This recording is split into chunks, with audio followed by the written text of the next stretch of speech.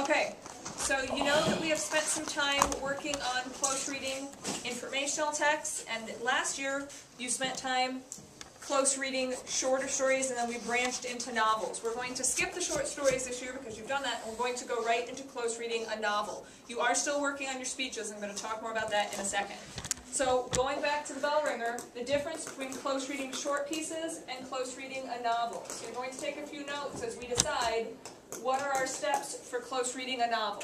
So here I have the 5 steps for close reading short pieces, and we're going to decide which continue over into close reading a novel. So Wyatt, what is the first step up there for close reading short pieces? Number the paragraphs and sections.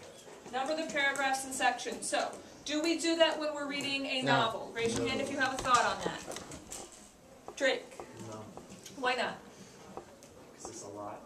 Right, because if we were to number all of the paragraphs in a novel, or even, every chunk that you did, you'd end up with, 700 numbers out there, and then everyone's would be different, so we don't have the purpose in a longer piece that we do in a shorter piece. What is the second thing? Logan? Chunk the text. Chunk the text. Are we going to do that in a novel? Raise your hand if you have a thought. Michael? You could do it after every chapter.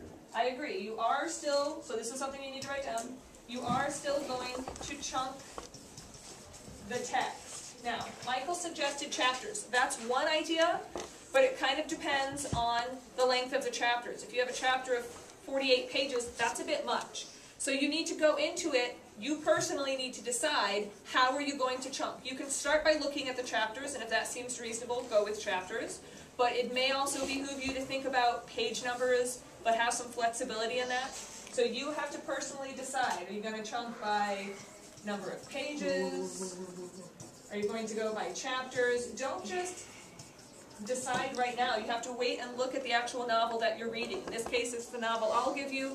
In future cases, it will. You decide how are you going to chunk, but you do need to chunk. Because remember, the purpose behind chunking is what? Why do we chunk a text? You don't have to go back and read the whole story for free. So it gives you a little bit to stop and analyze. And then again, if you decide to go back and reread, you're not rereading the entire section. So we are going to chunk. What's step 3 on close reading short pieces? Levi? Underlining important words and phrases.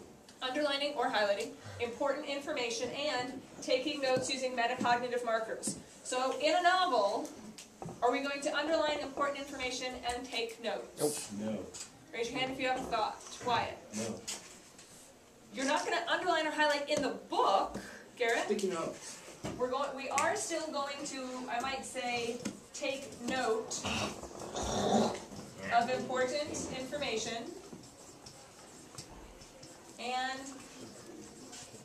take notes on paper. So last year we talked about maybe using sticky notes for this. The thing I like about sticky notes is it marks the spot in the book. So you might have a sticky note and just an asterisk that says what the big idea is. So you might still use those metacognitive markers. The asterisk, the exclamation mark, the single question mark, the double question mark. But then instead of writing in the margin, because it's a book you have to give back to me, you might then transfer over onto a piece of paper in your notebook where you keep the notes. So you have an asterisk and then you go over, in your notebook you write page 27 and then that's where you actually take your sentence or two of notes. So we are still doing this, we're just doing it in a different way because you can't write on the piece. What is step 4 currently? Eric?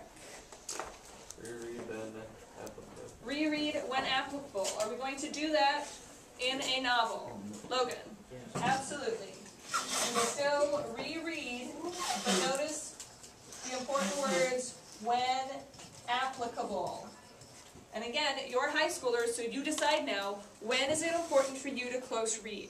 Like Garrett said, that's part of the reason we chunk, so that if we have to go back and reread, we're not rereading an entire chapter or an entire book. You're rereading the chunk that you were confused about, the chunk that had a lot of ideas in it. So you decide when is it necessary for you personally to reread. And then the last step on close reading short pieces is writing an objective summary. Are we going to do that, Ross? Yes. Yes. I do change it slightly. I say summary when we talk about informative. In terms of literature, like the novel that you're going to read, I would say write a final analysis with textual evidence. The difference between a summary and an analysis is that a summary is, here's the facts of this informative piece. An analysis is, here are my final thoughts about this section. So it is still objective in the sense that we don't use unnecessary personal pronouns. We don't say, I think this chunk was about. But it is your analysis, your interpretation of what that section was about. Write your final analysis at the end of each chunk. Now, depending on the length of the chunk, depends on the length of your analysis. If your chunk is 5 pages, it's probably going to be a sentence or two. If your chunk is 40 pages, then it would probably be more like a page. So let's reiterate the 4 steps we have for close reading a novel. Casey, would you read